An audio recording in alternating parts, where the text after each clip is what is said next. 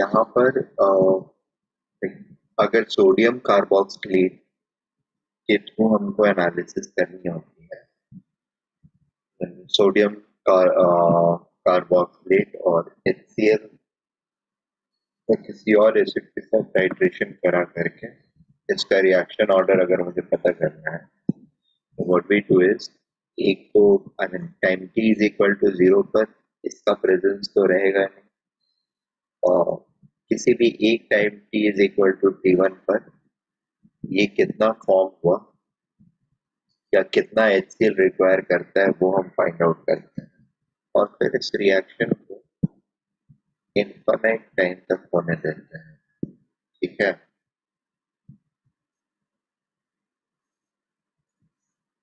t is equal to infinity तक इसको conduct करते हैं such that the reaction gets completed.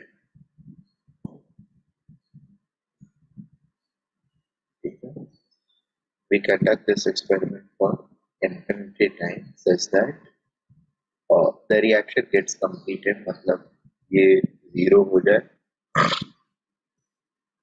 all of it gets consumed and this gets converted completely into steam. अब जो volume of HCl required होगा V2, ठीक है, that will indicate or that will be corresponding to the volume of the initial concentration of the ester. infinity time पर titration के लिए जो volume of HCl required होगा, या एक गिवन अमाउंट, इसमें से गिवन अमाउंट ऑफ 2 ml या 5 ml लेकर के हम कराते हैं, उसमें वॉल्यूम V2 चाहिए, और वहीं 2 या 5 ml इस कंसेंट्रेशन इसमें से लेकर के कराते हैं तो V1 चाहिए। तो यहाँ पर क्या कंसेंट्रेशन है सोडियम कार्बोक्सिलेट का, और इस पॉइंट पर क्या कंसेंट्रेशन है, ये V1 एंड V2 के थ्रू हमको मिल जाएगा। V1 जो है वो रिप्रेजेंट करेगा, V1 जो है वो A को रिप्रेजेंट करेगा concentration, final concentration of RCONA या फिर initial concentration of Easter. X1 जो है that is representing the Midway, I mean in between concentration of RCONA का कंसेंट्रेशन। अब इसमें से इसको सब्ट्रैक्ट करेंगे, यानी V2 में से V1 को सब्ट्रैक्ट कर दिया हमने, तो we are getting A minus X1। ठीक है, सो A के करस्पॉन्डिंग V2 वैल्यू आ गई, एंड A माइनस X1 की वैल्यू हमको कहाँ से मिल रही है, proportional value, I am getting it from V2 minus V1 calculate करके। ठीक है, तो फिर मैं अपना रेट इक्वेशन अप्लाई कर सकता हूँ, I can easily apply my rate equation. ठीक है, तो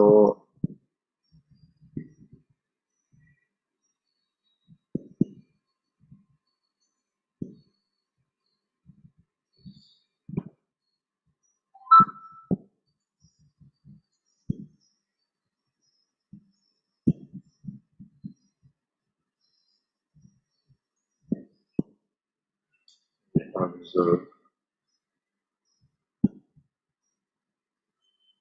the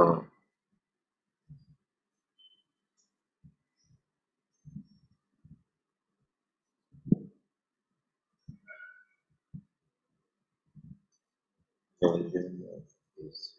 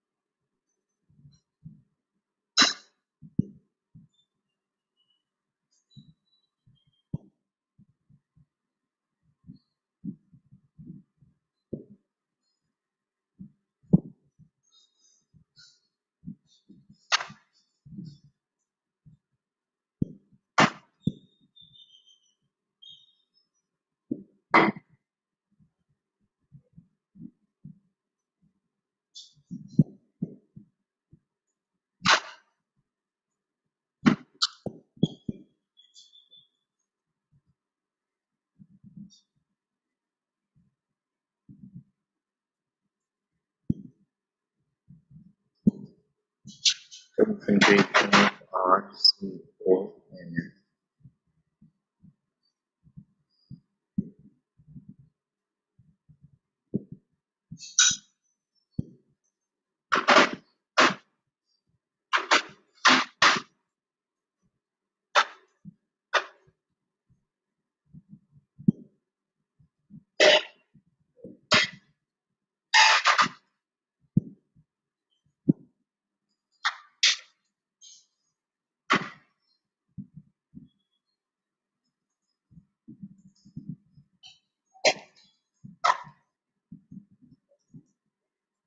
सर 1 मिनट स्क्रीन कर लीजिए। हाँ, एक से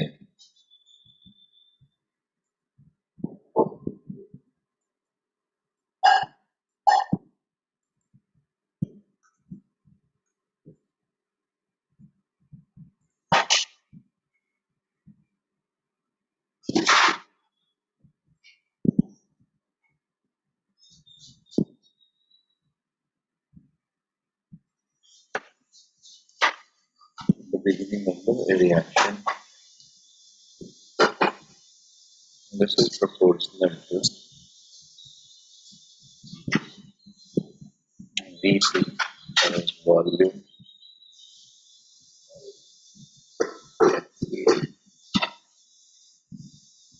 HCl मतलब acid required. So generally HCl ही लेते हैं.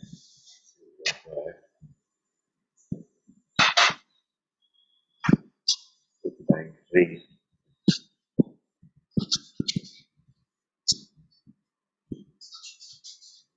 volume.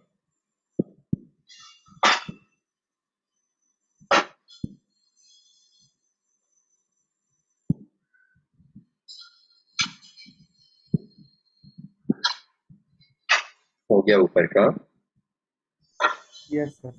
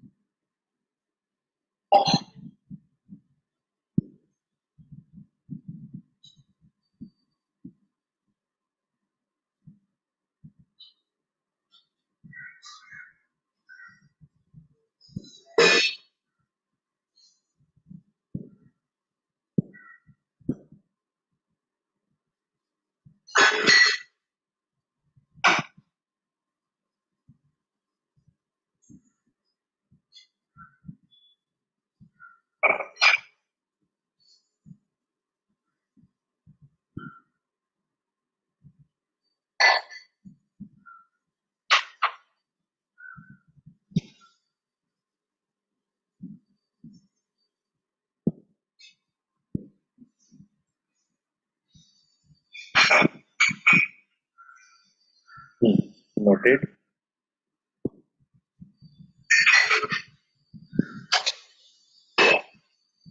इसमें फिर नेक्स्ट टाइप जो होता है सपोनिफिकेशन के बाद के रिएक्शंस जो है name them out and we'll discuss a bit about them.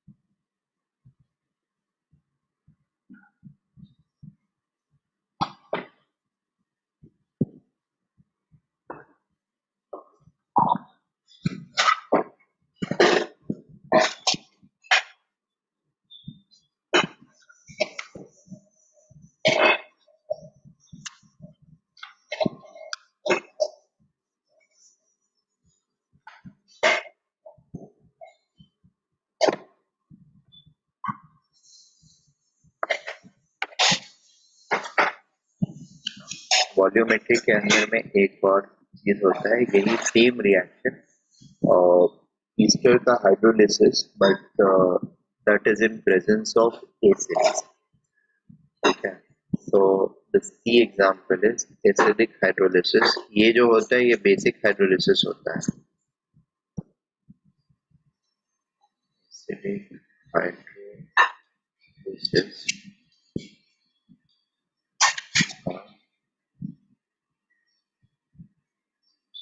Esters.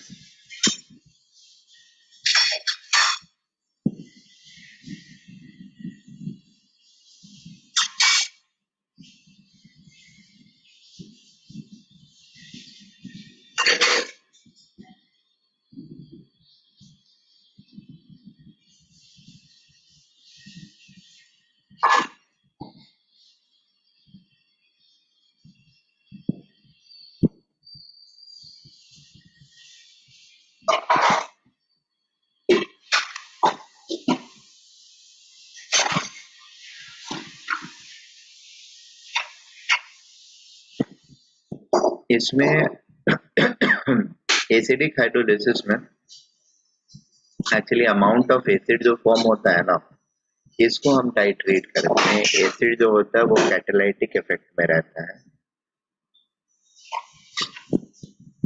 Here acid H++ used as catalyst.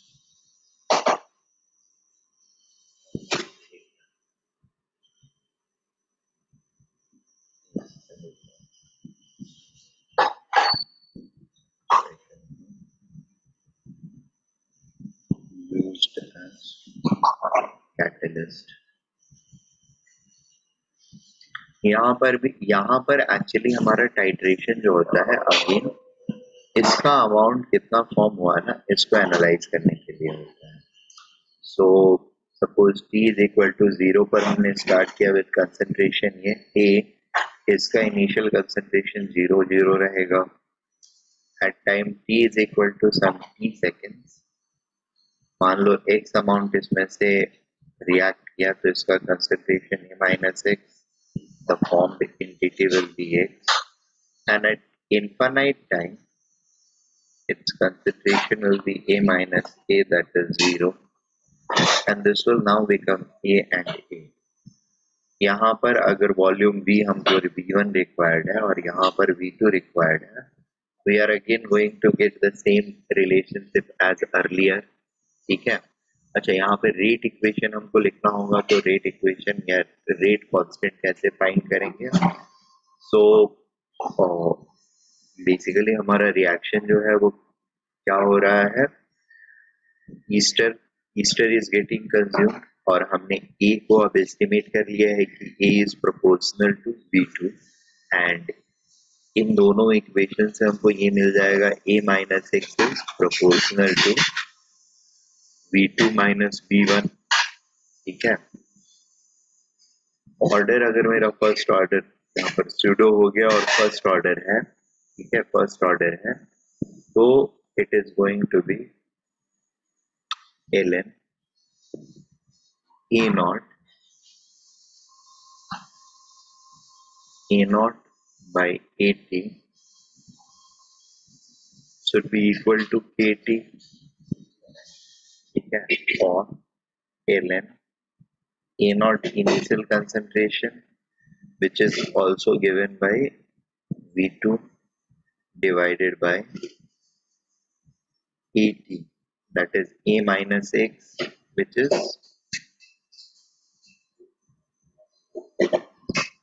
दो पार्ट्स में लिख देता हूँ, a divided by a minus x should be equal to kt. This also means 1 by t ln V2 divided by V2 minus V1 is equal to k. Is this okay? And same relationship will also be applied in this case, the third case.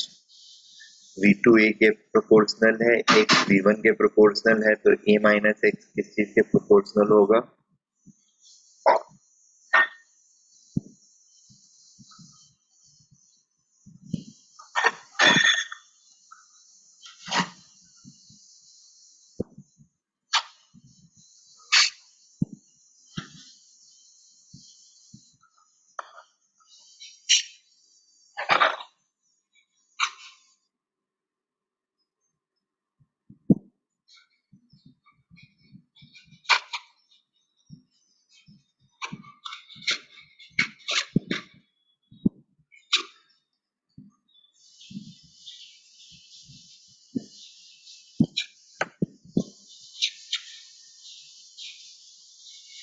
So यहाँ पर फिर से k find करने के लिए what I need to do is 1 by t ln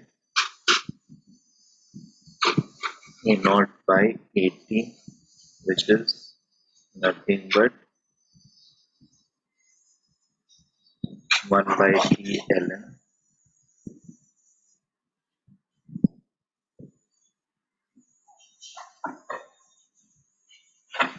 a by a minus x, which is equal to 1 by t ln that is v2 by v2 minus v1. Is it okay? अच्छा, इस चीज को like अगर मुझे कुछ और मान लो हमको पता नहीं है कि ये किस ऑर्डर का रिएक्शन है और हमें वेरीफाई करना है, तो वेरिफिकेशन के लिए एक बीच में टाइम t2 ले लेते हैं और उसके करस्पॉन्डिंग x2 कंसेंट्रेशन आ जाएगा t2 पर. मान लो x2 अमाउंट तक ये कंज्यूम हुआ है, तो यहाँ पर x2 और यहाँ पर मे बी v2 आ जाएगा और ये v2 के बदले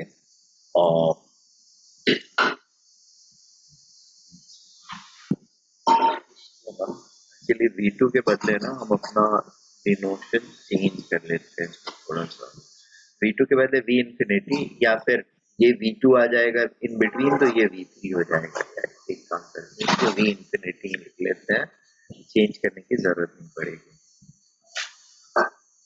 जस्ट ये थोड़ा सा एक अल्टरेशन कर दें.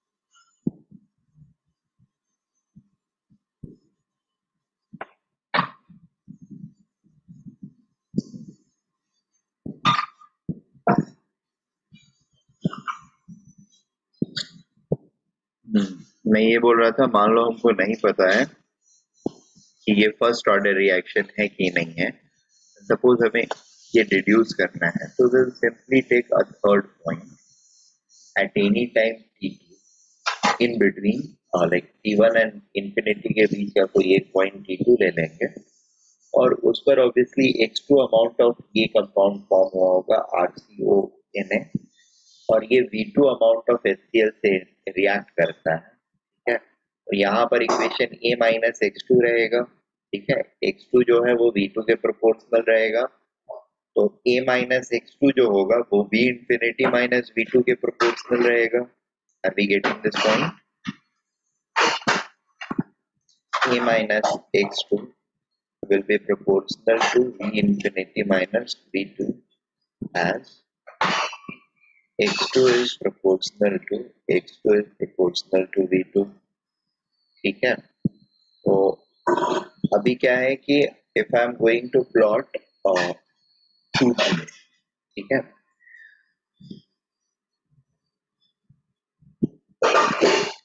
हमारे पास 3 पॉइंट्स हो गए, initial concentration at time t is equal to 0 और this concentration A minus x1 के corresponding concentration which is A minus x1 को represent क्या कर रहा है, that is directly proportional to V infinity minus V1 और A है proportional V infinity के। so we have 3 points, graph पे टाइम और ये ln concentration का ड्रॉ करेंगे and will try to see whether it is straight line और not. अगर स्ट्रेट लाइन आता है यानी तीनों पॉइंट्स, ये पॉइंट और ये पॉइंट तीनों एक स्ट्रेट लाइन पर t is equal to 0, t is equal to t1 और t is equal to t2, ठीक है। ये तीनों अगर स्ट्रेट लाइन पर आ जाते हैं मोर और लेस, तो we are going to say that this is a first order reaction. अगर ऐसा नहीं होता है तो we will look at other options, like maybe ये जीरो ऑर्डर रिएक्शन हो या मे बी ये सेकेंड ऑर्डर रिएक्शन हो। सेकेंड ऑर्डर रिएक्शन होगा तो इंस्टेड ऑफ ln कंसंट्रेशन के 1 बाय कंसंट्रेशन और टाइम का ग्राफ जो होगा that is going to be linear, right. So obviously ये हिट एंड ट्रायल करके ही हमको करना होता है किसके साथ ये मैच करेगा कंसंट्रेशन टाइम का। 2-3 प्लॉट करते हैं तो वी गेट एन आइडिया, साथ में नंबर्स रहते हैं तो नंबर से हमको आइडिया मिलता है। If we are good at numbers, we can like do it or find it. Okay. The other cases in this type is, I mean, volumetric के बाद जो cases हैं, they are like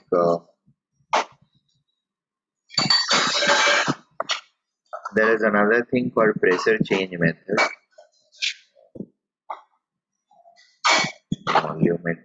Volumetric के बाद pressure change method.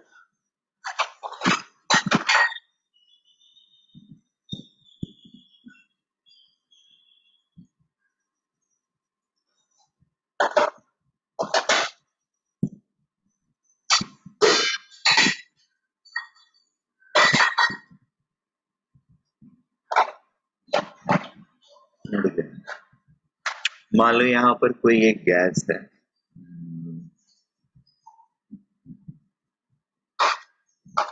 ए gas, और ये decompose कर रहा है into n particles of B gas, ठीक है। तो और इसका इनिशियल कंसंट्रेशन हमने लिया है मान लो Pi, प्रेशर इनिशियल या P नॉट, ऑब्वियसली ये 0 रहेगा at any time T at time T, वो जिसमें से कुछ अमाउंट जो है वो कन्वर्ट होकर के इधर चला आया, so it will become, it can be written as P minus P naught minus P, and ये जो फॉर्म होगा that will be equal to NP. Is it okay? सो इस कंडीशन में Yes, sir. टोटल प्रेशर जो होगा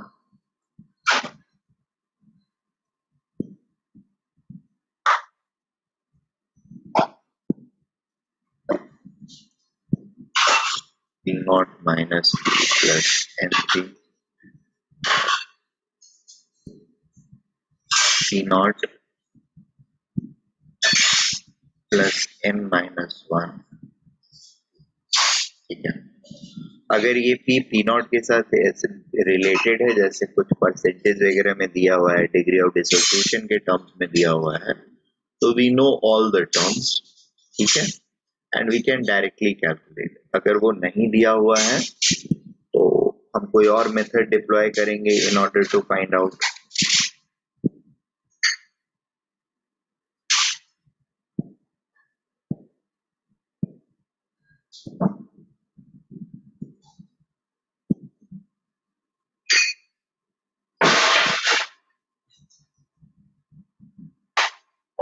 so total pressure at time T ये हो गया, और यहाँ पर total pressure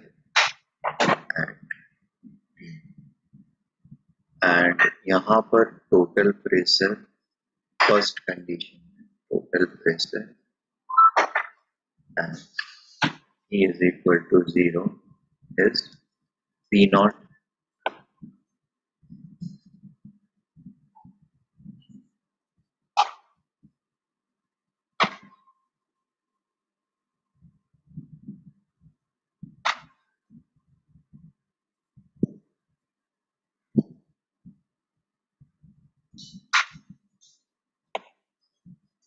is this okay?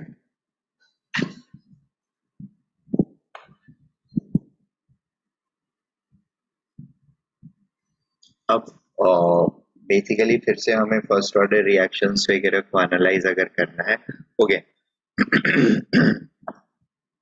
अगर P दिया हुआ है, जैसे मैंने बोला डिग्री ऑफ डिसोसिएशन दिया हुआ है, या ये दिया हुआ है कि कितना percent, I mean obviously degree of dissociation दिया हुआ है, तो देन तो we have the direct information, इतने टाइम में इतना परसेंट डिसोसिएट हो गया, we don't need to do anything. But इसको थोड़ा आई मीन अगर ऐसा रहता है कि इतने टाइम में इतना परसेंट डिसोसिएट हो गया, तो ये इंफॉर्मेशन आपको रेडिली अवेलेबल हो जाएगा, और ये इंफॉर्मेशन रहेगा ही आपके पास अवेलेबल P नॉट।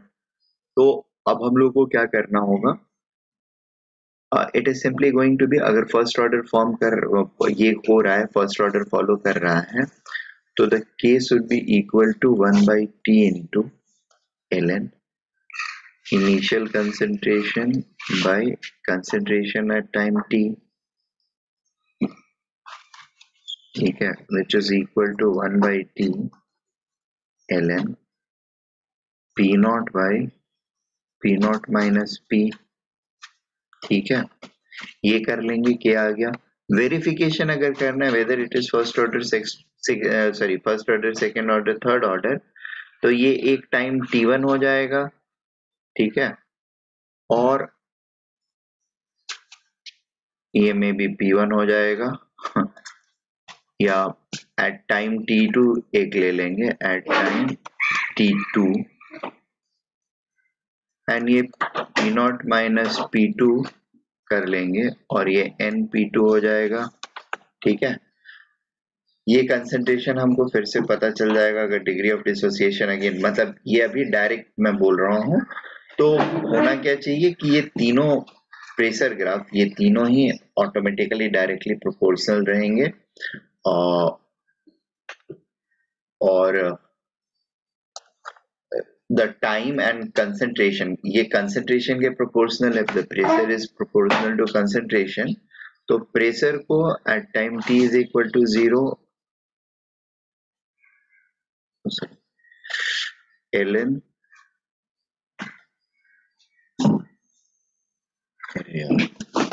एक सेकेंड, ये पिछला वाला जो ग्राफ यहाँ पर बताया था ना, उसमें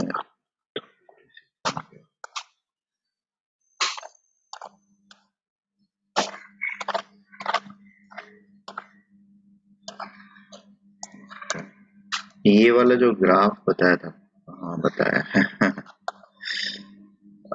एलियन के साथ ही ड्रॉ करके हम देखते हैं, बट इशू इज वो ग्राफ मैंने शायद उल्टा ड्रॉ कर दिया है।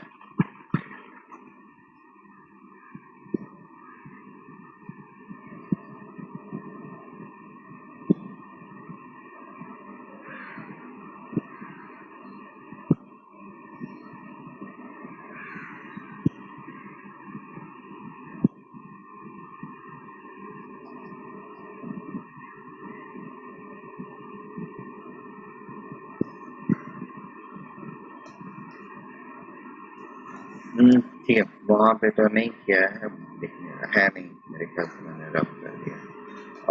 कोई नहीं, मैं फिर से बता देता हूँ क्या मुझे लगा, क्या गलती किया मैंने शायद कर्व ड्रॉ करते टाइम ना कुछ ऐसा कर दिया था।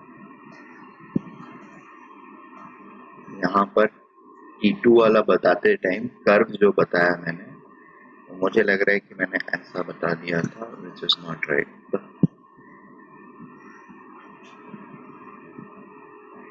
Curve time and Alan concentration का जो कर्व बताया था मैंने, नीचे से ऊपर बताया था, that was wrong. It is going to be like this, ठीक है, स्ट्रेट लाइन रहेगा towards downward. Is it okay?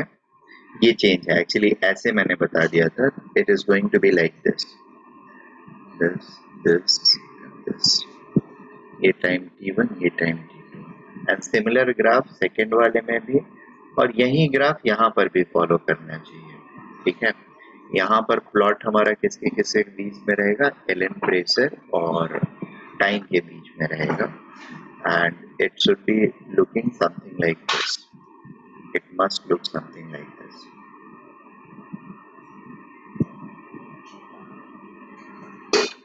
अगर फर्स्ट ऑर्डर है तो it should give a straight line and should look like this.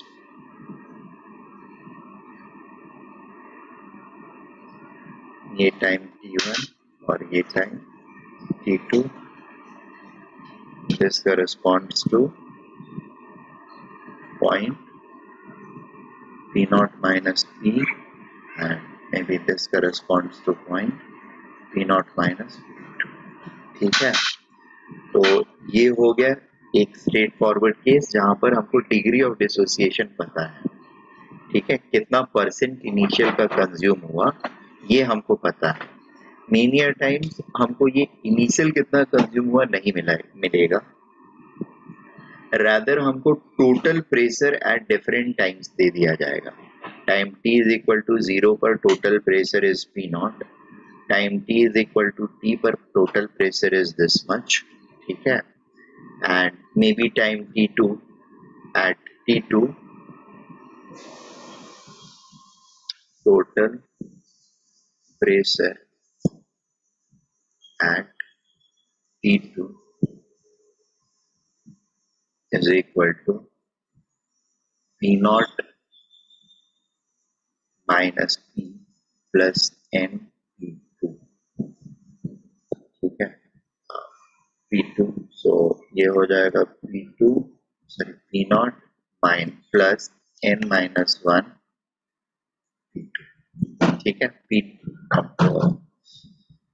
मुझे ये टोटल प्रेशर ये दोनों अलग अलग टाइम पे पता है, ठीक है ना, और मुझे निकालना क्या है, P0 minus P and P0 minus P2, ठीक है, क्योंकि इनसे ही मुझे concentration of A eight sorry initial time and at time T पता चलेगा, ठीक है। ये इंटिटी हमको concentration of A at time T and at time T2 बताएंगे, ठीक है। तो बेसिकली अगर डिग्री ऑफ डिसोसिएशन नहीं दिया हुआ है तो इस इंफॉर्मेशन से हम P एंड P0 को P2 को कैसे निकाल पाएंगे, P2 या P को कैसे निकाल पाएंगे in terms of P0, it's not that difficult.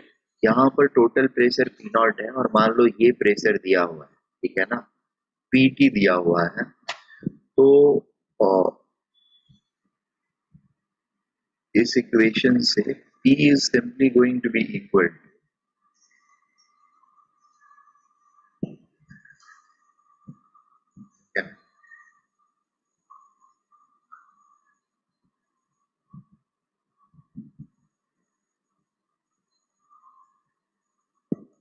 what I'm going to have is Pt minus P naught by n minus 1 is equal to P, ठीक है, and P2 क्या हो जाएगा? On similar note, it is going to be Pt minus, sorry, yes, इसको ये total pressure जो है इसको मे भी हम लोग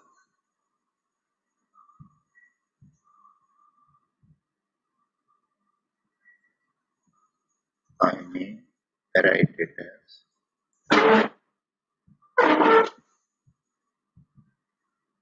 Pt dash, so Pt dash minus P naught divided by n minus 1 is equal to P2, ठीक है, और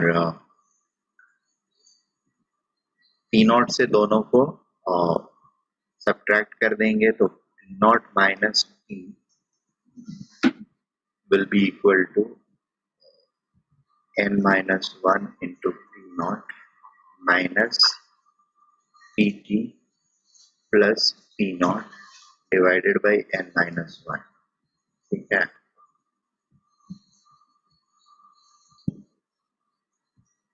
n minus 1 which is also equal to, ये माइनस P naught है प्लस P naught है तो it will become n P naught minus Pt divided by n minus 1, ठीक है, इससे हमारा आ गया P naught minus P और P naught minus P2 will be equal to P naught minus Pt dash minus P naught है,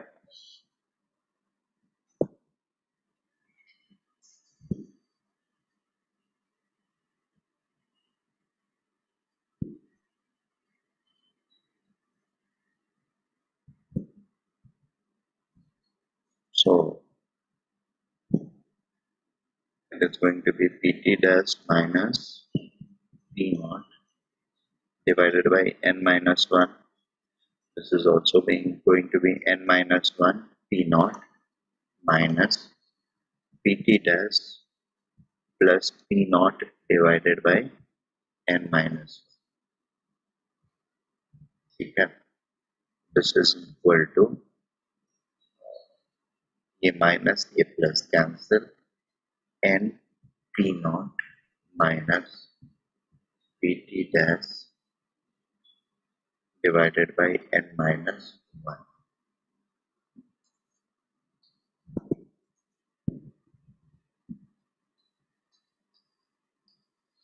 ठीक है, और अब मैं अब बेसिकली फिर से हम लोग ग्राफ ड्रॉ करते हैं,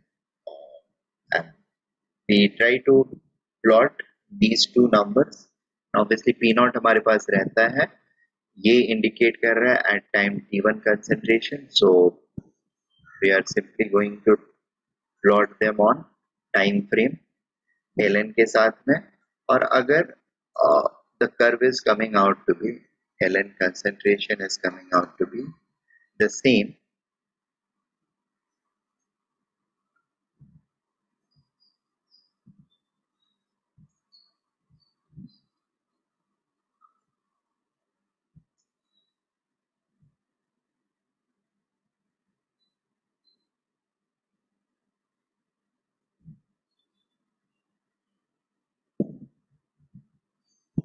यहाँ पर ये वाला जो वैल्यू होगा ln p naught के करस्पॉन्डिंग होगा, p1 पर जो वैल्यू होगा that will be corresponding to ln p naught minus p, और मे बी टाइम t2 के करस्पॉन्डिंग ये t2 अगर है तो इसके करस्पॉन्डिंग होगा that will be ln p naught minus p2, is it okay? और इस तरीके से हम एनालाइज करेंगे इसको, और एक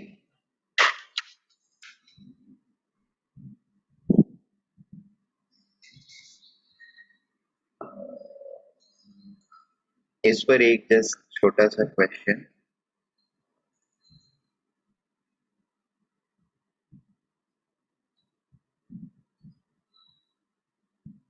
gas dissociates as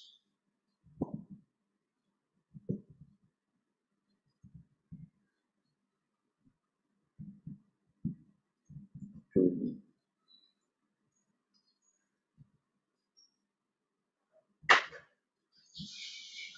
the initial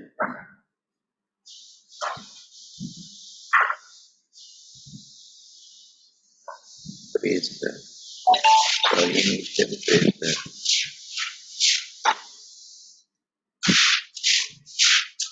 also to be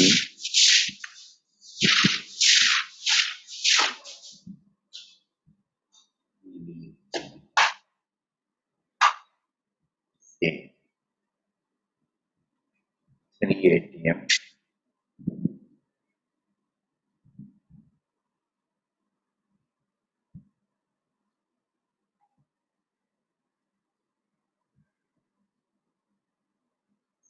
after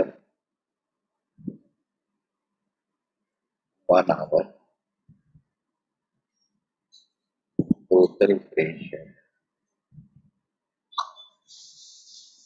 of the system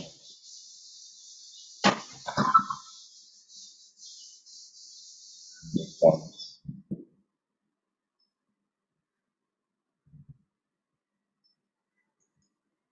4.5 atm.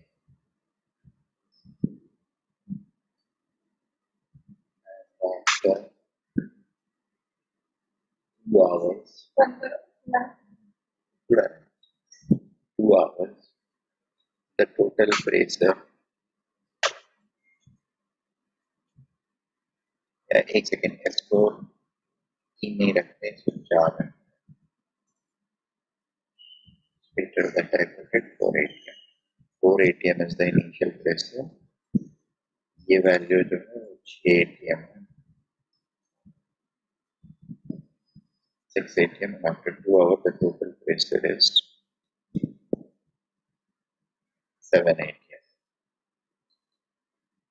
So that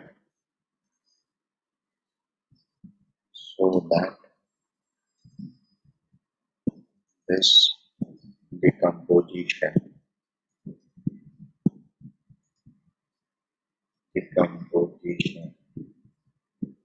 is first order and thus find its rate constant. ठीक है, इसके लिए क्या करेंगे हम लोग, just set in the data. A है, it is going to 2B. Initial pressure अगर P0 है which is equal to 4 atm, ये 0 है. थोड़ी देर बाद after 1 hour, after 1 hour, this becomes P0 minus P1. After 2 hours, this becomes P0 minus P2. ठीक है, और ये 2P1 हो जाएगा, and दोनों का सम जो होगा that is P0 minus P1 plus 2P1 is equal to 6 atm अगर है तो P0 plus P1 is 6 atm और P0 जो है वो 4 atm है, तो P1 that implies P1 is equal to 6 minus P0 which is equal to 6 minus 4 of 2 atm. ठीक है, और ये 2 रहेगा,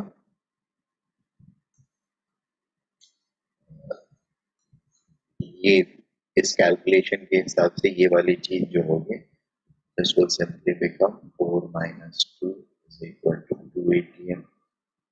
और ये उसी तरीके से हो जाएगा। यहाँ पर टोटल प्रेशर क्या है, P0 minus P2 plus 2P2 is equal to 7 atm और P0 plus P2 is equal to 7 atm. That implies P2 is equal to 7 minus P0 or 7 minus 4 is equal to 3 atm. So 4 minus 3 is equal to 1. ठीक है।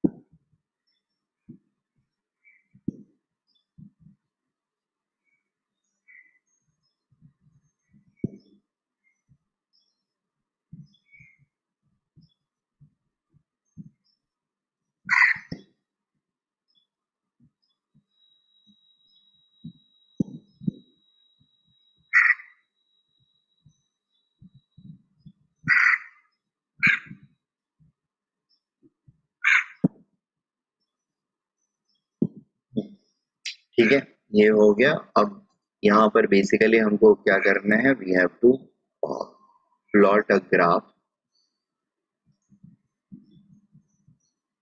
between time t and ln p और obviously initial जो होगा ln4 होएगा, यहाँ पर ln p0 और फिर अगर मेरा ग्राफ इस तरीके से रह रहा है तो I can say that and 1 our पे मेरा कितना है प्रेशर 2 है एंड 2 आवर पे मेरा प्रेशर 1 है, तो 0 टाइम पे इट इज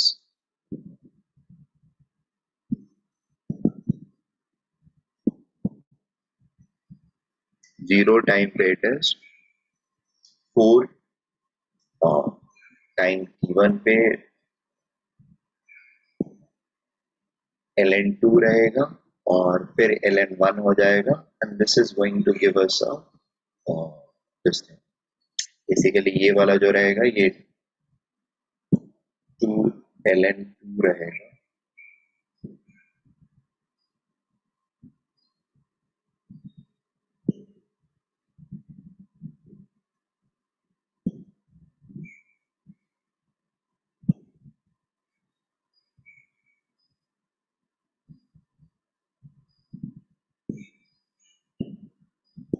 ठीक,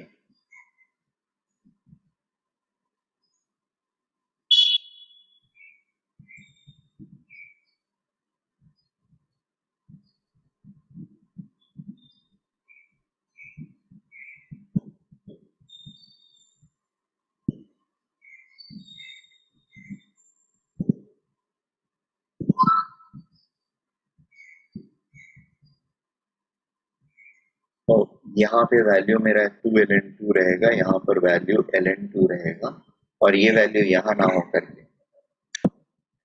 ऐसे भी सिमेट्रिक है और ln1 होने की वजह से ये एक्चुअली इस एक्सिस पर लाई करेगा। यहाँ पर मेरा t2 रहेगा, ये मिडवे यहाँ पर में भी रहेगा t1, 0 t1 and t2.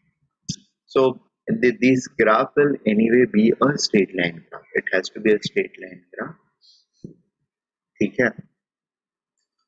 The reason I am telling is यहाँ से हाफ हो रहा है 1 घंटे में और इसका हाफ कंसंट्रेशन हो जा रहा है दूसरे घंटे में 2 आवर्स बाद। 1 आवर पर जो कंसंट्रेशन है उसका हाफ हो जा रहा है, तो it has to comply a first order decomposition, ठीक है।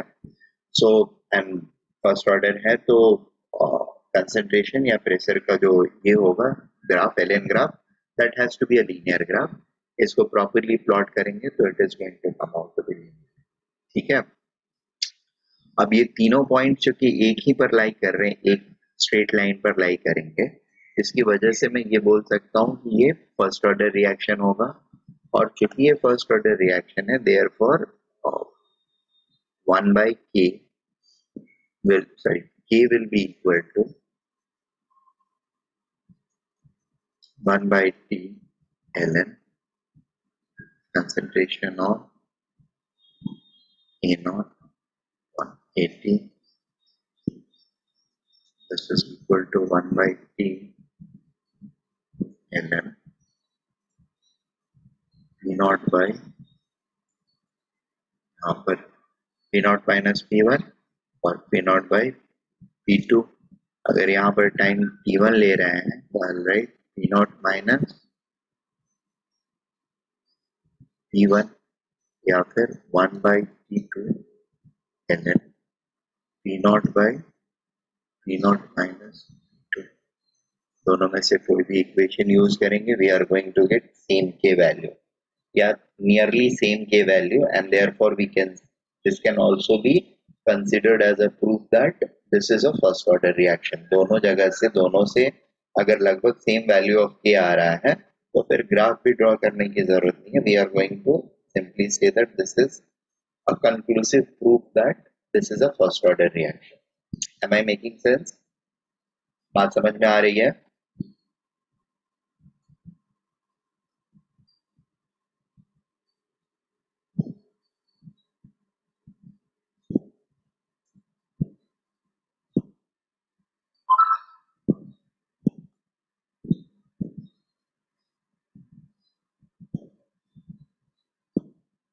हेलो।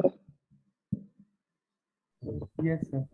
हाँ, आप गाने कहाँ तक सुना था, आप कहाँ पे एग्जिट हुए थे? तो ग्राफ स्ट्रेट लाइन होगा वहां तक। ओके, सो बेसिकली ग्राफ जो हम ड्रॉ कर रहे थे ना, और ग्राफ तीनों पॉइंट के लिए अगर हम ड्रॉ करेंगे और टाइम फ्रेम के साथ, तो that is going to come out to be a straight line, and that is going to prove to us that this is a first order reaction। तो एक रास्ता तो ये है हमारे पास कि हम ग्राफ ड्रॉ करके प्रूव करें, ग्राफ इज ड्रॉन, ठीक है। दूसरा तरीका ये होता है कि we simply calculate the k value two times, एक बार टाइम t1 और t1 वैल्यू रख के, ठीक है, और k की वैल्यू निकाल लें, और दूसरे बार में इस जनरल इक्वेशन में टाइम t2 और p2 की वैल्यू रख के निकाल। सेकेंड सिनेरियो में क्या प्रेशर है गैस A का, उसके बेसिस पर हम कैलकुलेट कर रहे हैं। Is it okay? और ये कैलकुलेशन और ये कैलकुलेशन अगर लगभग बराबर आ रहा है, ठीक है, माइन्यूट चेंजेस हो सकते हैं बट लगभग बराबर आ रहा है, then I am going to say that this reaction is a first order reaction, no doubt about that. Is it okay? Yes sir.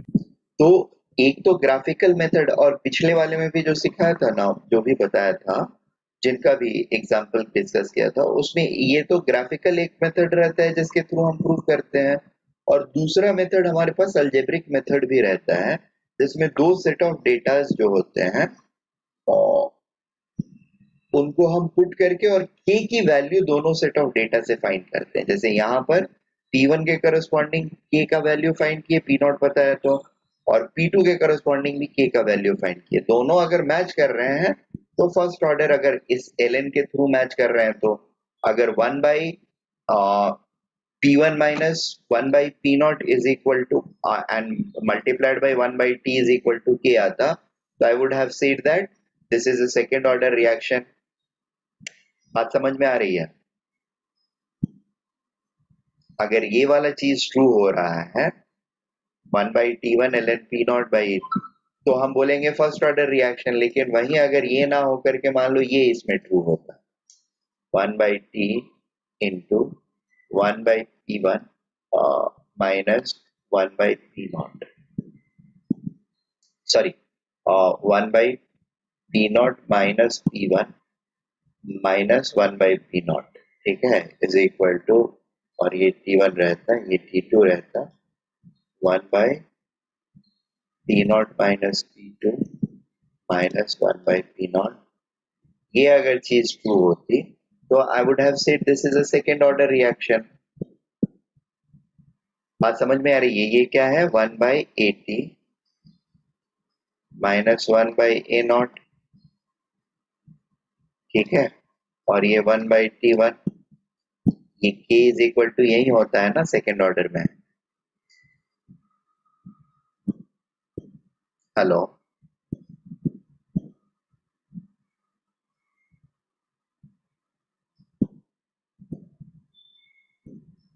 M I audible? Second order reaction में यही चीज फॉलो होता है ना, रिमेम्बर?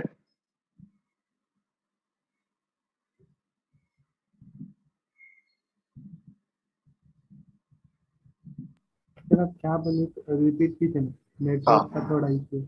चलिए कोई नहीं, मैं रिपीट कर देता हूँ। सी, मैंने बोला कि इंस्टेड ऑफ ये जो डेटा P1 P2 के टाइम पर जो डेटा लिया है मैंने टाइम T1 एंड T2 पर, और वो ये रिलेशन ln वाले के साथ जब कर रहे हैं तब सेम वैल्यू ना दे रहा हो, और मान लो इस कंडीशन में सेम वैल्यू दे रहा है, 1/T1 into 1/P0 minus P1 minus P0 1/P0, and ये is equal to 1/T2 1/P0 minus P2 minus 1/P0, और इस फॉर्मेट में इन दोनों की वैल्यू सेम आ रही है, which is equal to k, I mean obviously it will be equal to k, ये दोनों वैल्यू सेम आ रही हैं, तो then I can clearly say that this is a second order reaction, is it right? Yes sir. ठीक है, अगर ये वाला चीज ट्रू हो रहा है तो we can say that this is a first order reaction, लेकिन ये ट्रू हो गया तो हम लोग बोलेंगे सेकेंड ऑर्डर रिएक्शन है। कुछ और ट्रू हो जाए, मान लो ये ना हो करके ये वाला चीज भी हो सकता है, और like P0 minus P1 is equal to P0 minus KT, या similarly P0 minus P2, P0 minus P2 is equal to P0 minus KT, ठीक है। अगर इस इक्वेशन को ये सेटिस्फाई करता है तो it will become a zero order reaction, is it okay?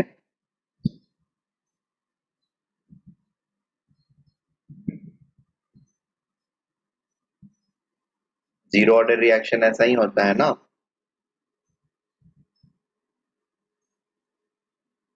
बात समझ में आ रही है?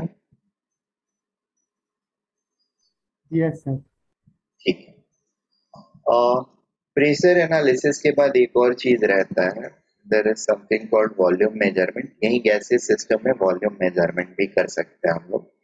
प्रेशर को मेजर कर रहे थे, प्रेशर के बदले हम लोग वॉल्यूम मेजर करते हैं, वॉल्यूम ऑफ द सिस्टम। अब पहले वाले केस में क्या है, वॉल्यूम को कांस्टेंट रखा है इसलिए प्रेशर मेजर कर रहे हैं। अभी क्या है, ऑब्वियसली प्रेशर को कांस्टेंट रखेंगे, ठीक है, और वॉल्यूम की मेजरमेंट करेंगे, इज इट ओके?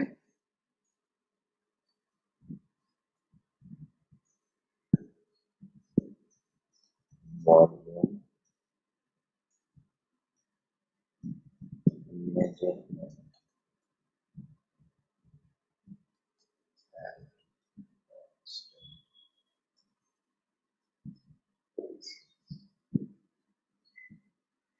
ठीक है, और वहां पे क्या था, pressure measurement at constant volume,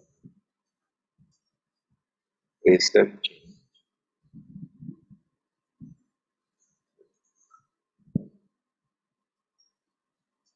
constant volume, and it is mandatory, constant volume नहीं रहेगा तो प्रेशर इंक्रीज ही नहीं करेगा। ठीक है, सो अभी कैसा होगा इसमें, और इसके बाद एक और मेथड रहता है। बेसिकली हम लोगों ने ऑप्टिकल आइसोमेरिज्म भी पढ़ा था ना।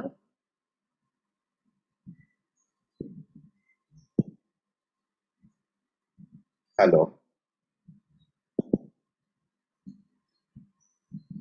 हेलो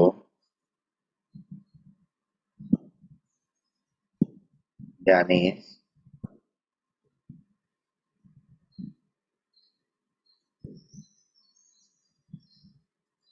यानी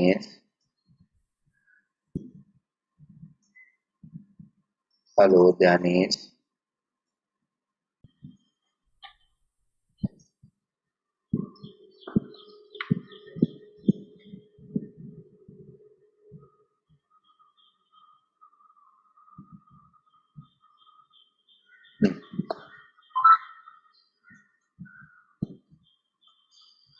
इसका इनिशियल कंसंट्रेशन अगर ए है, आफ्टर T1 टाइम कंसंट्रेशन ए माइनस सिक्स है, T2 टाइम पर ए माइनस x2 है, T इंफिनिटी पर ए माइनस टू जीरो हो जाएगा। इसका कंसंट्रेशन इनिशियली 0 0 रहेंगे, बाद में 2x1 and this will be 0.5x1, 2x2, 0.5x2, and here it will be 2a, 0.5a.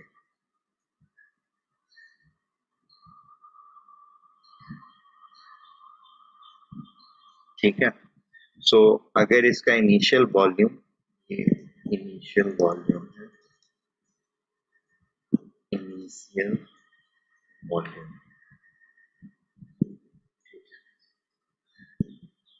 Volume volume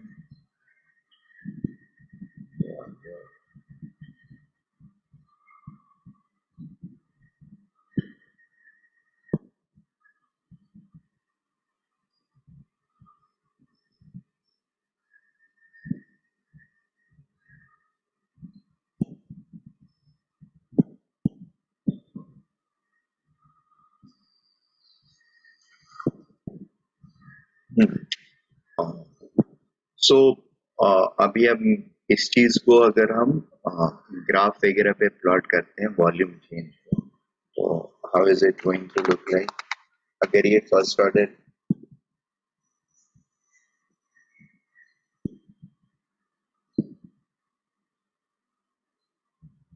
तो बेसिकली हमको फर्स्ट ऑर्डर है कि नहीं ये प्रूव करने के लिए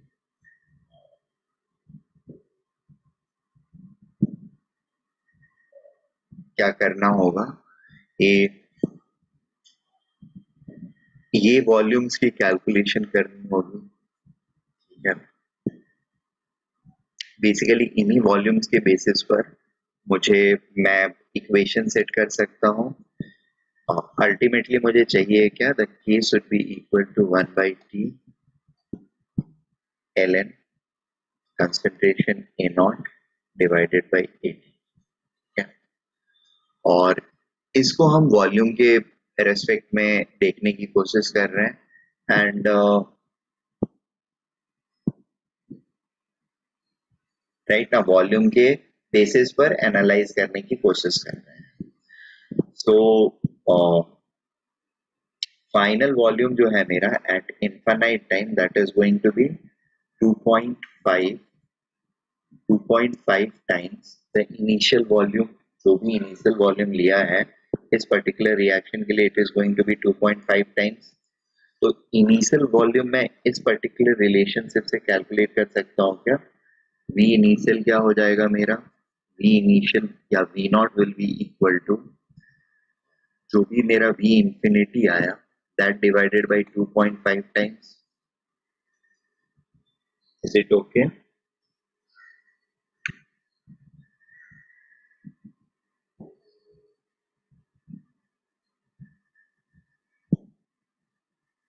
Yes, sir.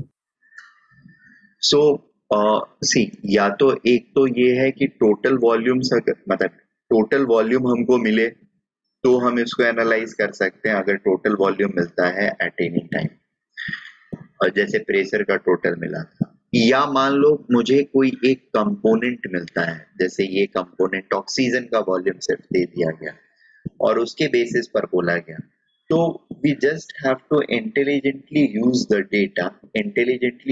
data to get the value of a minus x1 and a minus x2। बात समझ में आ रही है? अगर ऑक्सीजन का डेटा दिया गया तो हम लोग कैसे करेंगे? ए की वैल्यू क्या हो जाएगी? मान लीजिए we infinity, we of O two at infinity दिया गया मुझे, तो ए की वैल्यू क्या हो जाएगी? It will simply become v2 infinity by multiplied by 2, क्योंकि ये half a is equal to आ रहा है 0.5 a है, राइट। सिमिलरली x1 क्या हो जाएगा? x1 विल बी यहाँ पर v02 at time t1 into 2। is it okay? Yes, sir. and x2 क्या हो जाएगा? x2 will be equal to twice volume O2 at T2। अब मैं यहाँ पर इक्वेशन में रख दूंगा इन वैल्यूज को, अगर O2 मुझे पता है तो, so it should fit in something like this: 1 by T is into 1 by T1 ln A naught। A naught is VO2 infinity divided by VO2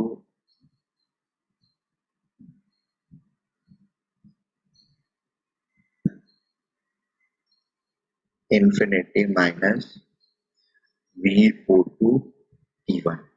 ठीक है, 2 दोनों में से कैंसिल हो जाएगा, यहाँ पर 2 और यहाँ पर 2 रहेगा जो कैंसिल हो जाएगा, एंड ये आना चाहिए। और फिर this should also be equal to, अगर मुझे प्रूव करना है कि फर्स्ट ऑर्डर है, it should come out like this also ln 2 VO2 infinity divided by 2 into VO2 infinity minus VO2। ठीक है, इज इट ओके? और दोनों का वैल्यू अगर सेम आ रहा है तो we can say that it is first order reaction. ये ना दे करके, मतलब अगर टोटल वॉल्यूम दिया रहे तो टोटल वॉल्यूम के साथ कैसे रिलेशनशिप में जाएगा ये, तो वी नॉट, मैंने यहाँ पे बताया 2.5 टाइम्स हो जाएगा। सो अगर total, if total volume is given, if total volume is given, तो फिर v total at infinity, ठीक है, divided by 2.5 will be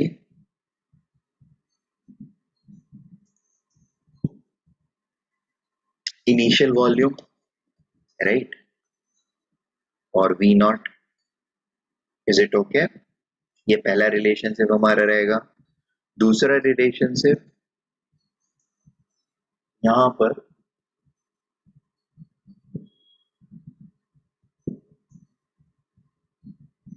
मतलब या तो यहाँ पर ये इनफाइनाइट वाला वॉल्यूम दिया रहे, या फिर हो सकता है इनिशियल वॉल्यूम अगर दिया हुआ है तो हमारा काम और आसान हो जाएगा, isn't it? अगर हमको डायरेक्टली ये दिया हुआ है, it's very good for me. अगर इनिशियल वाला ना दे करके इनफाइनाइट वाला दिया हुआ है तो भी मैं कैलकुलेट कर सकता हूँ इस तरीके से रिलेट करके। M I making sense? अब इंटरनल पॉइंट पे मान लो टोटल प्रेशर दिया हुआ है और टोटल वॉल्यूम दिया हुआ है, जैसे at time t1 total volume is VT1, ठीक है, या VT dash।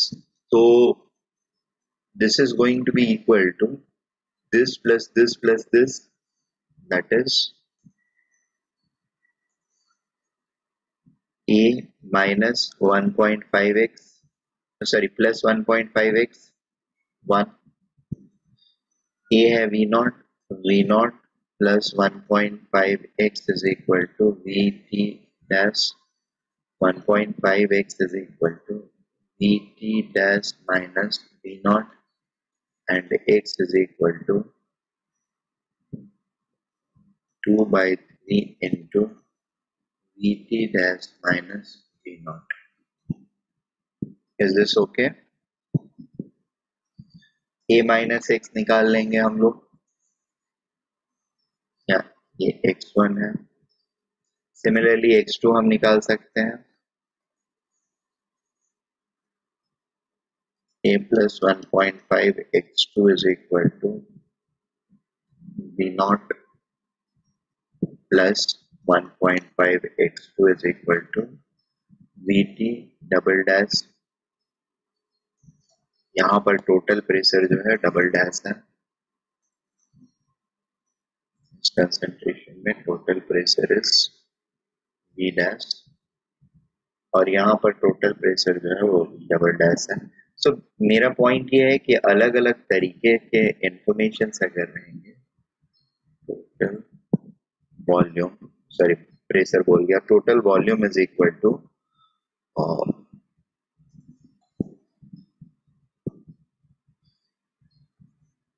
v dash dt dash, और यहाँ पर टोटल वॉल्यूम जो है, total volume is equal to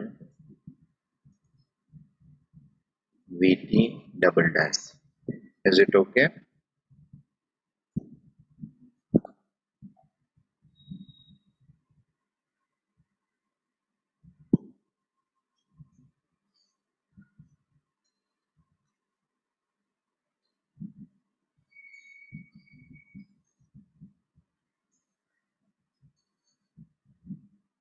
Is it clear? Yes, sir. Okay. So इससे मैं x2 कैलकुलेट कर सकता हूँ, x2 will be vt double dash minus v not into 2 by 3, दोनों वैल्यूज आने के बाद मैं a माइनस x1 कैलकुलेट कर सकता हूँ, a minus x1 is simply v not minus 2 by 3 vt dash minus v naught. This will become 5 by 3 v naught minus 2 by 3 vt dash. A minus x2 जो है that will become v naught minus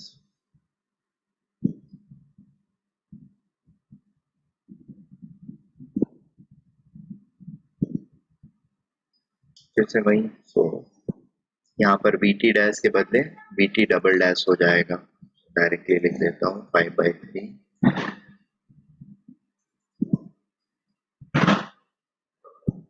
एक second, so it will become v naught minus 2 by 3 vt double dash minus v naught, and this will make it 5 by 3 v naught minus 2 by 3 vt double dash। ठीक है, और अब इसको ln पर लेकर के हम ग्राफ प्लॉट कर लेंगे, and we'll try to find out what sort of graph or which graph is coming out to be linear। अगर टाइम ln का ग्राफ आएगा, time ln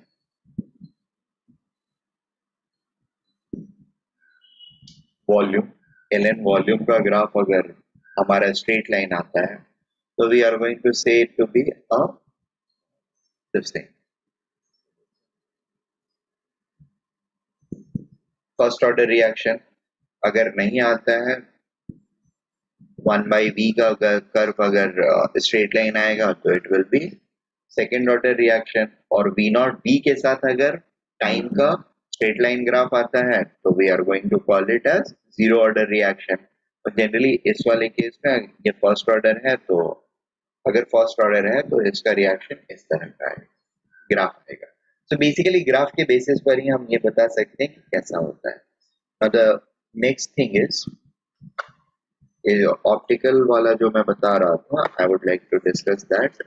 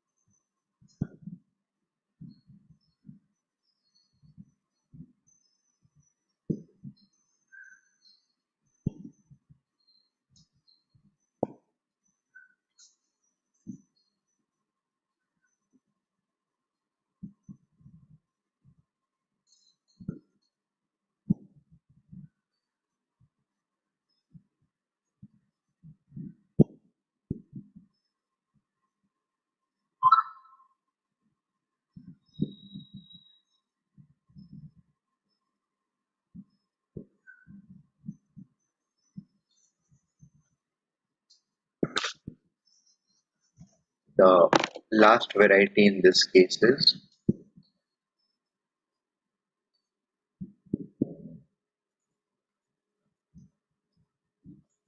fourth one is,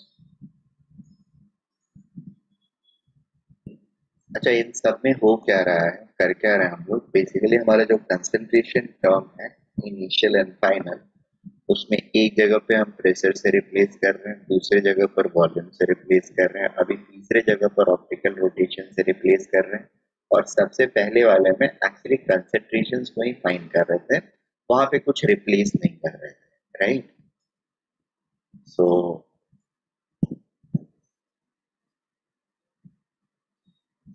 concentration being replaced by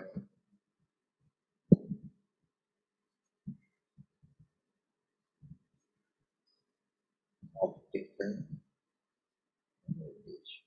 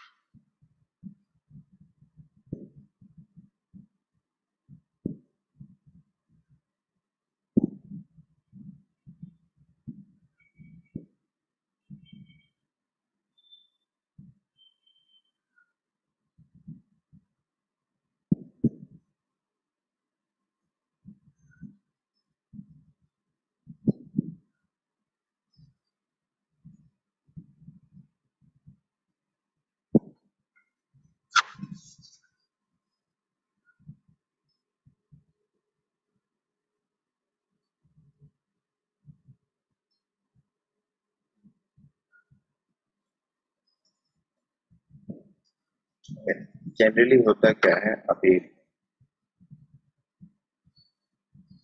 there is something called sucrose, ये dimer होता है, dimer नहीं actually, it's combined or combination of glucose and fructose, इसको double sugar बोलते हैं। ये ये क्या बोलते हैं, राइट।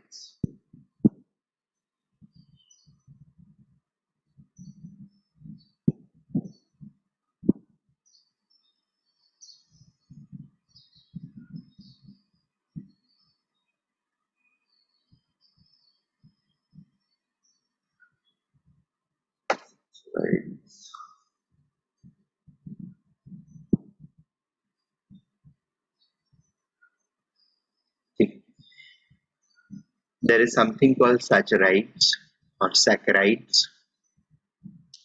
ठीक है, और saccharides या saccharides जो होते हैं they are simplest unit of sugar. ठीक है, glucose and fructose are its example. There are many other. Glucose and fructose and sucrose. Glucose and fructose को मिलाने से sucrose बनता है. And under suitable conditions, like H plus के presence में, sucrose may dissociate into glucose and fructose. क्या? Inherent tendency ऐसी होती है कि sucrose जो होता है वो dextro-rotatory होता है. ठीक है, यानी प्लस रोटेशन इसका होता है. ग्लूकोज जो है इसका भी प्लस रोटेशन होता है, और फ्रुक्टोज जो है उसका प्लस रोटेशन नहीं होता है, वो माइनस रोटेशन होता है. ठीक है, दूसरा इंफॉर्मेशन इसमें ये होता है कि किसी भी चीज का, जैसे ये है तो इसका रोटेशन कितना होगा. There is something called as specific rotation. ठीक है, स्पेसिफिक रोटेशन. स्पेसिफिक रोटेशन जो होता है वो इसके मॉलिक्यूल्स की इनहेरेंट टेंडेंसी जो होती है ना, जैसे स्पेसिफिक रेसिस्टेंस हम लोग को पता होगा. ठीक है, किसी मटेरियल का उसका लेंथ बढ़ाने से उसका स्पेसिफिक रेसिस्टेंस नहीं बढ़ता है, लेकिन लेंथ बढ़ाने से उसका टोटल रेसिस्टेंस बढ़ जाता है. तो रेसिस्टेंस जो होगा मटेरियल का, किसी भी चीज जो भी मिली हुई है हमको, वो किस चीज पर, उसके डायमेंशंस पे भी डिपेंड करेगा. लेकिन स्पेसिफिक रेसिस्टेंस जो होता है वो उसके डायमेंशन पे डिपेंड नहीं करता है. Am I making sense? Yes, sir. Similarly, specific rotation by any optically active molecule is its inherent tendency and it is independent of concentration. ठीक है, net rotation जो होता है that is specific rotation into your concentration. Specific rotation of any optically active compound is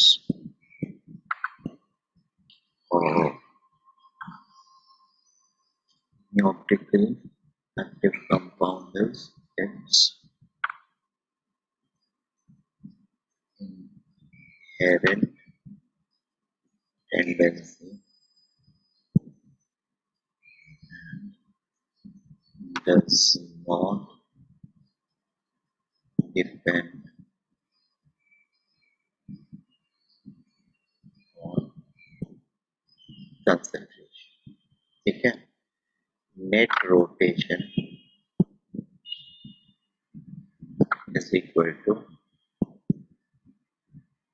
concentration into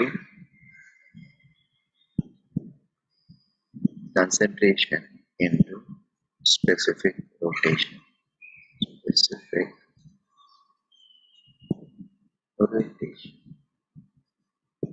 ठीक है, अब suppose sucrose का हम लोग स्पेसिफिक रोटेशन जो है वो alpha not plus alpha not लेते हैं, या may be plus alpha 1 not. ठीक है, ये है प्लस अल्फा 2 नॉट, और ये लेते हैं माइनस अल्फा 3 नॉट. ठीक है, तीनों क्यों ले रहे हैं, इंफॉर्मेशन जो होंगे वो कैसे होंगे हमें नहीं पता है. It may be given that sucrose का डेटा निकाल के सिर्फ दे दिया गया हो एट 3 डिफरेंट टाइम्स, या फिर ग्लूकोज या फ्रुक्टोज का इंडिविजुअल डेटा दे दिया गया हो. ठीक है, या तीनों का सम टोटल डेटा भी दिया जा सकता है. बात समझ में आ रही है, और उसके बेसिस पर निकालने के लिए बोला जा सकता है. Any of the possibility is there. ये बात समझ में आ Yes, रही है. sir. तो अब हमारे Yes, लिए sir. क्या टास्क रहेगा, अगर मान लो सुक्रोज का सिर्फ दिया गया, ठीक है, सुक्रोज ग्लूकोज प्लस फ्रुक्टोज है, इसका कंसेंट्रेशन ए है, ये इनिशियली 0 0 रहेंगे, ए माइनस एक्स होता है या x1 होगा और फिर ए माइनस x2 होगा और इंफिनिटी पर ए माइनस ए होगा, यहाँ पर x1 x1 x2 x2 और a and a, t is equal to 0, t is equal to t, t is t1, t is equal to t2, t is equal to infinity. अब अगर sucrose का rotation हमको दिया हुआ है तो सिर्फ सुक्रोज का रोटेशन दिया हुआ है बाइफरकेट कर, ठीक है, और बाकी इंफॉर्मेशन दिया हो या ना दिया हो तो we don't have to bother much. यहाँ पर नेट रोटेशन अगर दिया हुआ है तो net rotation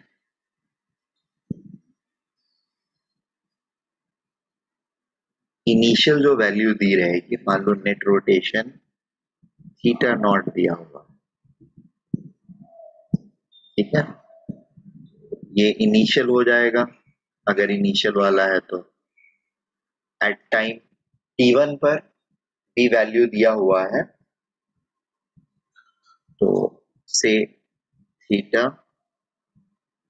t1 and theta t2, ये a के प्रोपोर्शनल, ये a माइनस एक्स के x1 के प्रोपोर्शनल, ये a माइनस x2 के प्रोपोर्शनल, कुछ करना ही नहीं है, we just have to fill in the data and get the final answer, ठीक है, am I making sense? K will be equal to Yes, 1 sir. by t1 ln, yeah, t into ln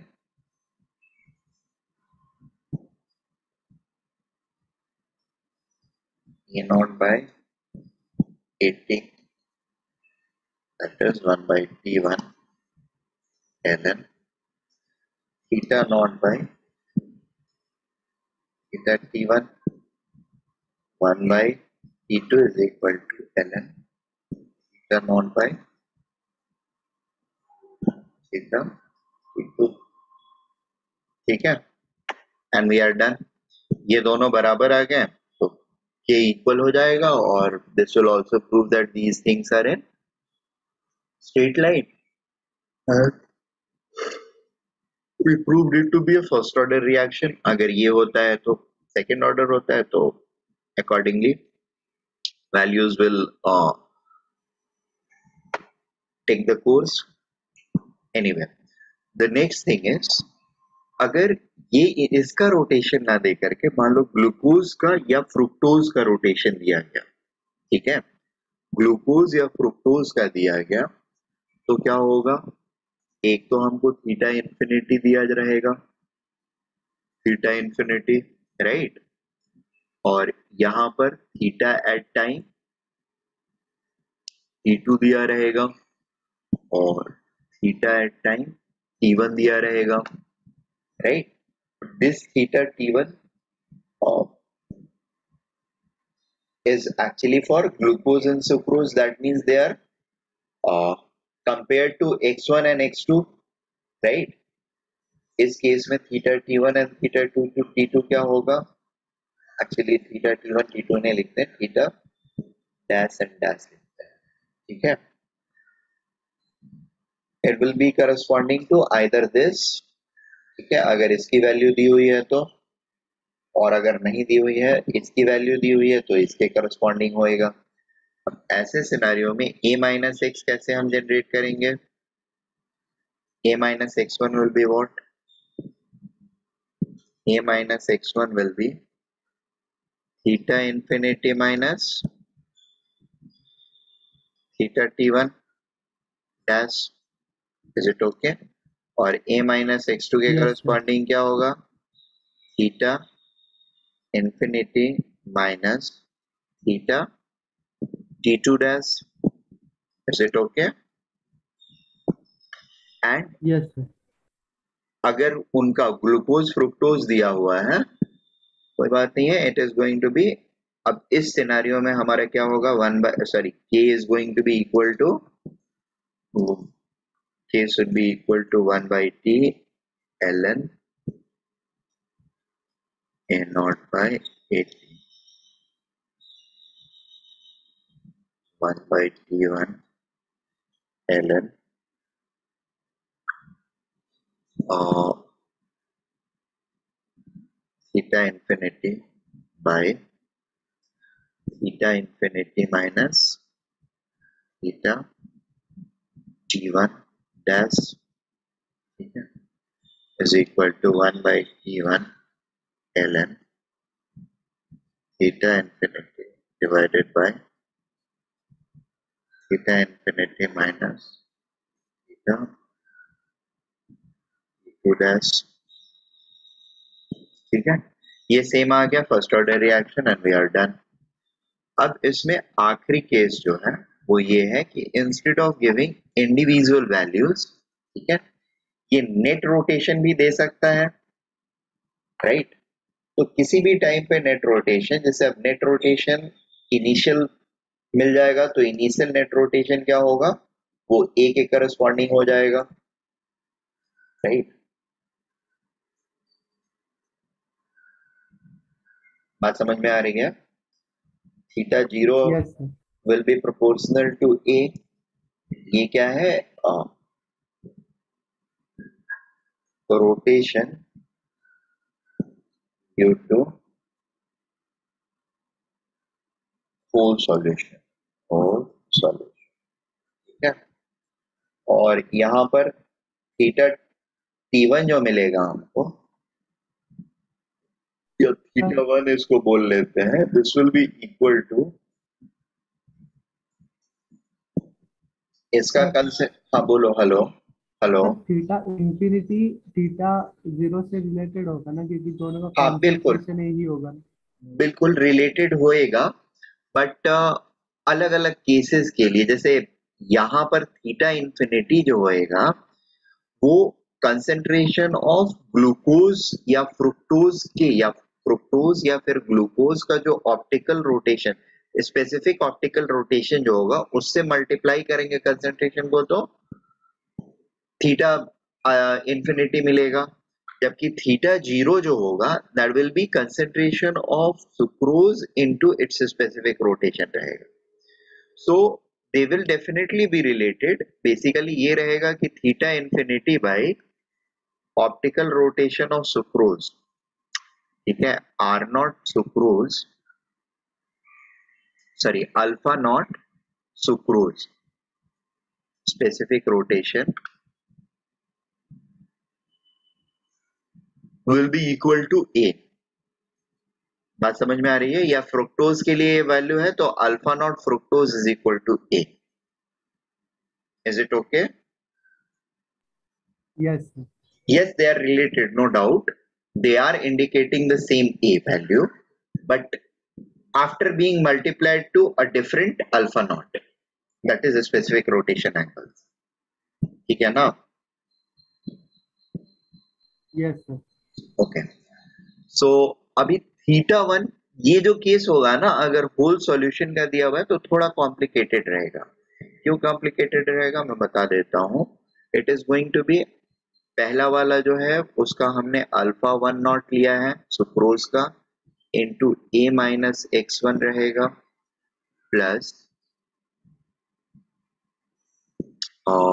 alpha two not into x one minus alpha three not into x one. सो ये तीनों का सम होएगा, ठीक है। अब ये term को छोड़ देता हूं मैं, मतलब alpha one not a, and बाकी सबको एक साथ कलेक्ट कर लेता हूं। तो how is it going to be, minus और alpha 10 plus alpha 30 minus alpha 20 into x1. ठीक है, थीटा 1 जो हुआ that is going to be given something like this. Is it okay? Yes अब इसमें से x1 अगर मुझे ढूंढना है तो ये दूसरी चीज ये थीटा नॉट जो है that is nothing but theta naught is nothing but alpha 10 a. ठीक है, इसके बदले में मैं थीटा नॉट लिख देता हूँ. This will be known to me and ये थीटा 1 है. सो एंड ये बाकी चीजें हैं alpha 10 plus alpha 30 minus alpha 20 into x1. So theta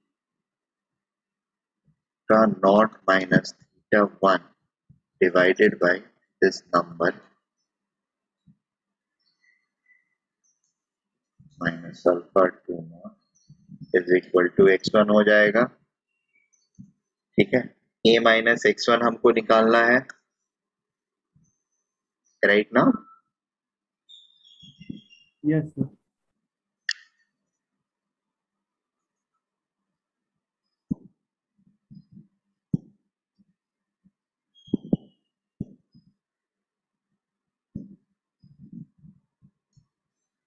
This is going to be equal to theta naught by alpha 10 minus this entire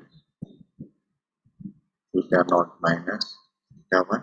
अब basically values रहेंगे तो थोड़े इजियर रहेगा ये सॉल्व करना. वैल्यूज नहीं रहेंगे तो it is going to be more complicated, but the wholesome idea is this one. ठीक है, the idea overall is you have to find a minus x. ये दोनों वैल्यूज आपके पास रहनी चाहिए. Then you have to do the calculation. 1 k क्या हो जाएगा यहाँ पर, it will become 1 by t into ln initial constant a which is theta naught by alpha 10. It is the indicator of a, और ये a minus x that is theta naught divided by alpha 10 minus theta naught minus theta 1 divided by alpha 10 plus alpha 30 minus alpha 2. Is it okay? इसके through हम k निकाल लेंगे और दूसरे वाले के लिए भी a माइनस x2 भी हम निकाल सकते हैं इसी तरीके से. ठीक है ना, जैसे x1 को निकाला हमने वैसे x2 भी तो निकाल सकते हैं ना. यहाँ पर एक थीटा 2 वैल्यू यस सर. आएगा. ठीक है, एंड और दोनों की वैल्यू सेम रही 1 by k दूसरे वाले के लिए निकाल लेंगे और वैल्यू अगर सेम रहती है तो we can say that this is a first order. ये थोड़ा कैलकुलेशन के मामले में ये कॉम्प्लेक्स होता है. This is going to be a complex one with respect to calculation. ठीक है, बट हैंडल किया जा सकता है. नंबर 1. नंबर 2, इसके ऊपर कभी कोई क्वेश्चन नहीं आया तो chances of this being asked is very little. ठीक है, इसको लेकर के कोई क्वेश्चन पूछा जाए that is very very rare. JEE advance तक में भी ओलंपियाड्स वगैरह में इसको लेकर के क्वेश्चन पूछा जाएगा तो ठीक है, वहां पे टाइम रहता है सॉल्व करने के लिए, दैट इज फिजिबल. बट और डिस्क्रिप्टिव होता है तो आप जो भी लिखोगे वो कॉन्सेप्ट आपके जज किए जाते हैं. बट ऐसे वाले में जेई एडवांस में ये क्वेश्चन पूछने का कोई सेंस नहीं बनेगा. हाँ, यहाँ पर सुक्रोज का या ग्लूकोज या फ्रुक्टोज का रोटेशन लेकर के आपको एनालिसिस भले ही कराया जा सकता है. ठीक है, and that is very much doable. Is it okay? Yes sir. सो यहाँ तक की चीजें हमको क्लियर हो गई हैं, कोई डाउट नहीं है ना? No sir. ओके, ठीक है, तो आज के लिए हम लोग ना यहीं पे रुकते हैं क्योंकि अब जो आगे मैं पढ़ाऊंगा. हाँ बोलो ना. सर वो आपने जो एग्जाम का टाइम टेबल भेजा था ना, हाँ हाँ तो उसके हिसाब से थर्सडे को एग्जाम होने चाहिए थे. हाँ. लेकिन थर्सडे को टाइम टेबल मतलब पूरा भरा हुआ है और फ्राइडे को नहीं है. फ्राइडे को एम्प्टी है टाइम टेबल. हाँ हाँ, तो वो पेपर देखो तुम्हारे लिए ऐसा रहेगा, पेपर में बना के उसमें अपलोड रखूंगा रहेगा, and you can attempt it the very next day you get free. Okay sir. Is it okay? Okay sir. तो मतलब ये और सर वो ऐसे। हाँ बोलो। केवीपीवाई के बारे में भी बता दीजिए ना, क्या एग्जैक्टली क्या होता है वो वेन्यू मतलब। वेन्यू वगैरह मतलब उसमें क्या आपको जानना है? सेंटर कहाँ पे होगा उसका, वो एग्जाम का? और एक सेकेंड, ये चीज के लिए ना मुझे